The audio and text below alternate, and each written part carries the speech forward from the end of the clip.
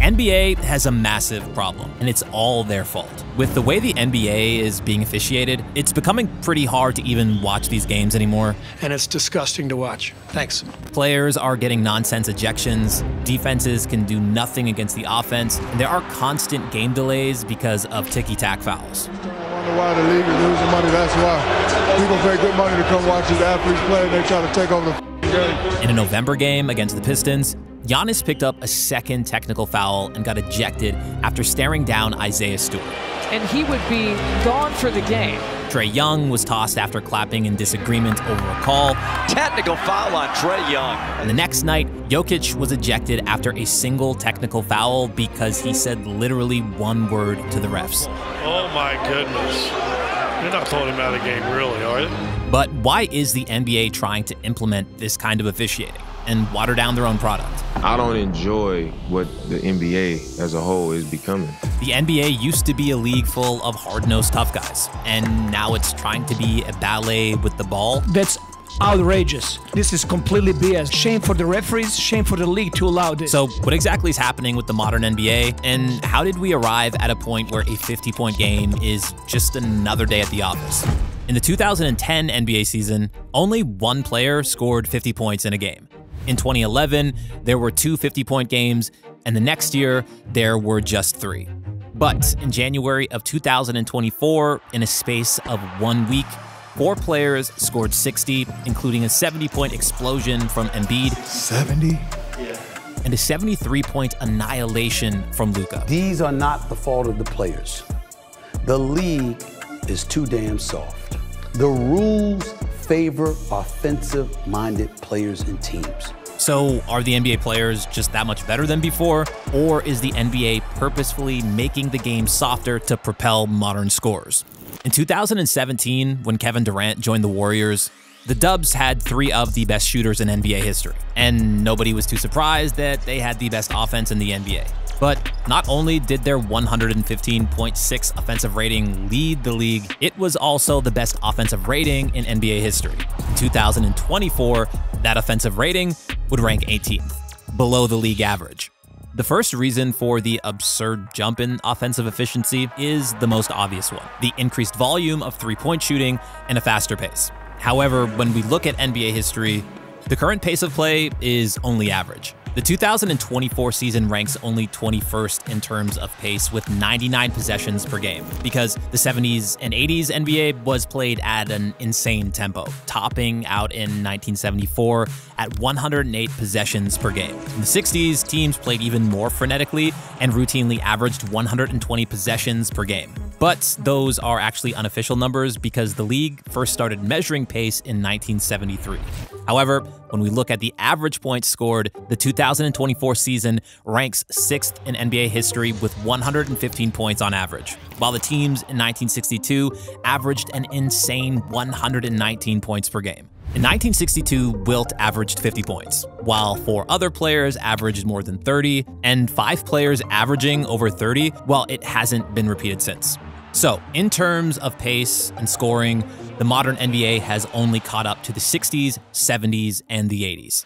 And these modern high-scoring games only look preposterous if you compare them to the dreadfully slow 90s and 2000s basketball. The basketball that we watched in the Jordan and Kobe era was rougher, tactically simpler, and more inclined to emphasize individual abilities through isolation as the ultimate offensive weapon, aka hero ball.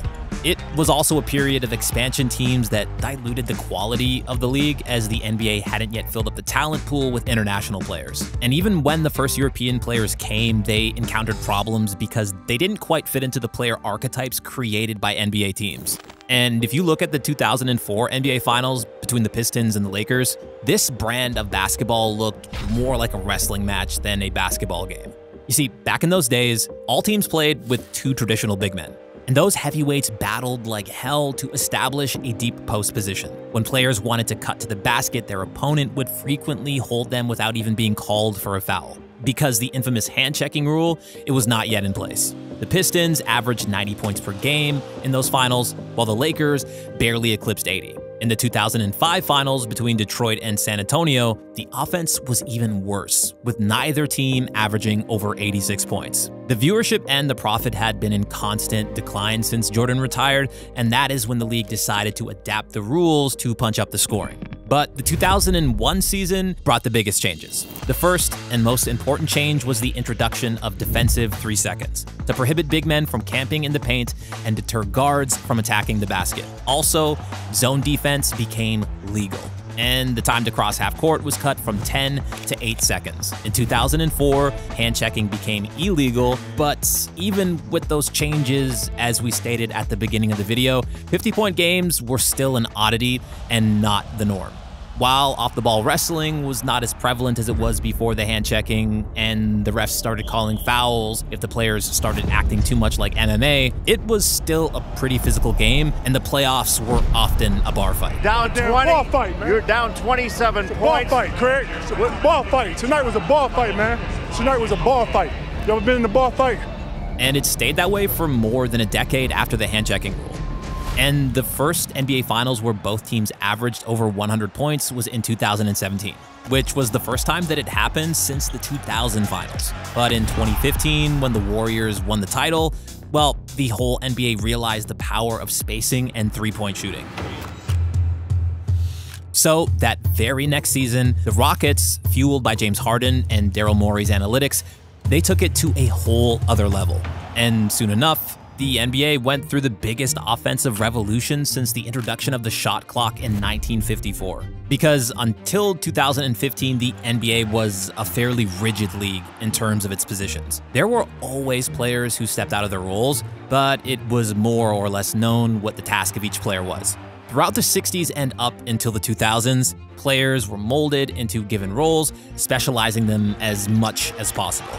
Point guards were game managers who distributed the ball, wings were usually the best shooters on the team, and the centers were masters of post play. And now, 15, 20 years later, you got guys shooting threes. It's cute. Positions were historically mostly defined by height, but in today's basketball, a player's skill set is not at all related to his size or the position that he plays. Positionless league that I think you have to draft guys that have size but also has great length and athleticism. Modern NBA players are more versatile than ever, as most teams play with 5 players who can dribble, pass, and shoot.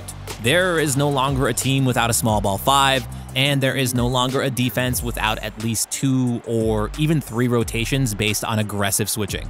As more and more teams, they play positionless basketball.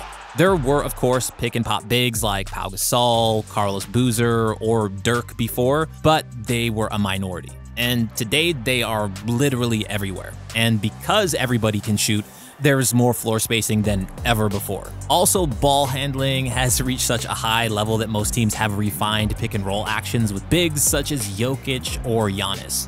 And almost every player in the rotation has the green light to dribble or shoot. 80s basketball.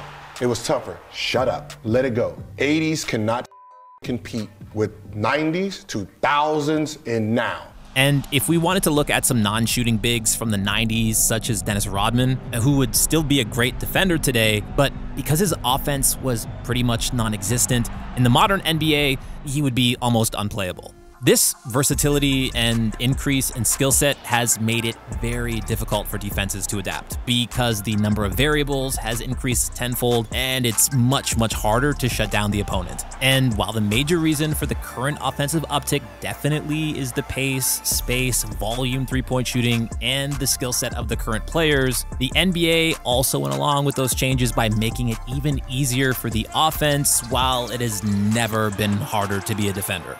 In 2017, after Zaza Pachulia deliberately put his feet in front of Kawhi Leonard and injured his ankle, the NBA reacted by introducing the Zaza rule, that a defensive player can't place his feet in the shooter's landing area. Now, on the surface, this was the right thing to do to prevent injuries. But in reality, it actually only made it harder for defenders to stay close to their man. Furthermore, players like James Harden, Trae Young, and plenty of others started to hunt for fouls. Harden, well, he was a pioneer of this and a true master, baiting players to raise their hands only to tangle them and draw a foul. And since Harden first started doing this, it has gone from bad to worse. It has almost comical how sometimes a defender stands still with his hands in the air, while the offensive player runs into him, exaggerating the contact like they've been hit with Thor's hammer, only for the refs to call a foul on the poor defender. Joel Embiid is shooting 12 free throws a night,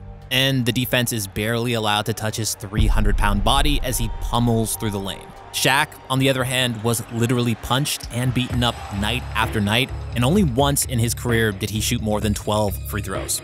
And he's a guy that got fouled deliberately without the ball because he couldn't even shoot free throws. One thing I love about David Stern is he was real. So we go in his office one day, and he says, son, if we called every foul that was committed on you, the game would last 4 hours.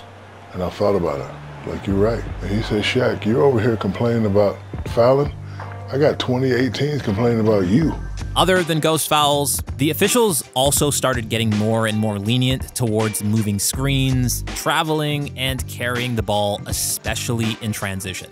This ultimately resulted in absurd moves like LeBron's legendary crab dribble or Harden's step back three. And it's not completely the refs' fault that we're often confused about traveling in the NBA. It's also the fact that players have become so much better at using every step that they're allowed. You can call travel on almost every play. And once the NBA has allowed an extra few steps, it becomes hard to even call travel. Gather step was always present in the NBA, but now players take that gather step to the absolute extreme.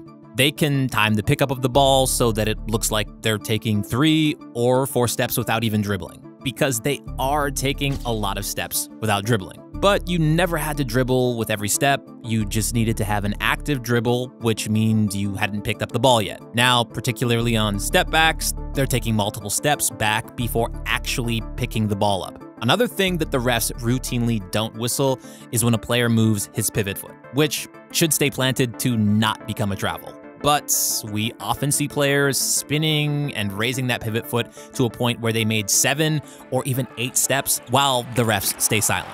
They didn't call it? No, they didn't call it. Oh, my God. Oh, here it is. Hey. Now, considering the many changes that were made mainly with one goal, to open up the offense, it's not surprising that the number of points is constantly increasing. The amount of offensive talent there's in the league right now is just insane. I don't think people really realize it, how much talent offensively there is. Steve Kerr once said that the players have never been more talented, but the defenses are not up to par, especially in transition. You're a good defensive team in this day and age if you're giving up 110 points per game. It don't make no damn sense. But how could defenders be up to par when they've been deprived of all possible tools to do their job? I came in the NBA when people were hand checking, when people can put their hands on you and they can guide you over screens and where you can go. And then I was in an era where they took your hands off and you had to guard a guy like this. How do you guard a guy that's super fast and super strong and, you know, all that, that's getting a ball screen if you can't touch him? However, missed travel calls, endless gather steps, flopping, and ticky-tack fouls, well, they're not the worst things about modern officiating. Steve Kerr is going nuts. Oh, he just slammed down the board. He gets a technical. He might get thrown out. He does. The absolute worst thing in the current NBA is how the refs call technical fouls after the stupidest things, which steal all emotion out of the game. And it's disgusting to watch. Thanks. We don't want to see players get texts for hanging on the rim a millisecond too long or for staring down an opponent. Look at this. It's unbelievable. You used to be able to talk to officials. This is the raw emotion that brings up the temperature in the arena, that starts rivalries, and makes highlight reels for decades. And that's what fans want. Just imagine if Allen Iverson stepped over Tyronn Lue in 2024. He would probably get ejected for taunting. I remember I'd looked at all the coaches and we'd all kind of smile because we'd never seen anybody do something like that before and probably would never see somebody do it again. In the Athletics 2023 NBA player poll, 26% of players called officiating the biggest issue in the NBA. And it is pretty hard to argue with them. You touch somebody, it's a foul. You can get teed up for having bad breath. Don't, Lord help you if you pass gas. It's understandable that the league tried to clean up its act after the Malice at the Palace and the Nuggets-Knicks brawl from 2006. And we get that certain players complain way too much to the refs and that they deserve to get thrown out, especially when there's cussing involved. But just like they did with the offensive rules, the NBA went too far. I have a problem with the way we are legislating defense out of the game. If I were a fan, I wouldn't have wanted to watch that second half of that game. It was disgusting. Commissioner Silver and the NBA, they should tweak the rules to allow more contact on defense. And they should really allow players more freedom to express themselves on the court without being penalized. Maybe they could even abolish the defensive 3-second rule and adopt more things from the FIBA rulebook. But generally speaking, the NBA is in a good place. There has never been more parity in the league, and the players, well, they're more talented and more efficient than ever. However, right now, it does feel like something is missing. Like